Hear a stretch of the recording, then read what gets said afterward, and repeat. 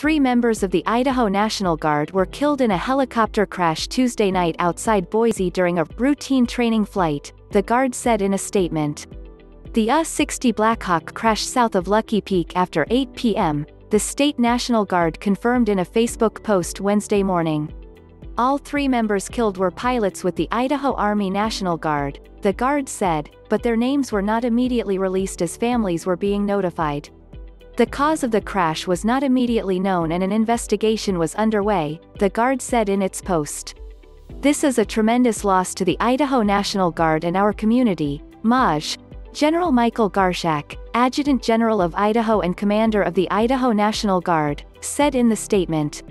Our thoughts and prayers are with the families and loved ones as we work through this tragedy. According to the statement, the Guard's state aviation officer, Colonel Christopher Burt, said last contact with the crew came at 7:45 p.m. An emergency transmitter locator device was activated after 8 p.m., prompting a team to begin search and rescue operations. The crew and helicopter were located around 12:15 a.m. Wednesday, the statement said.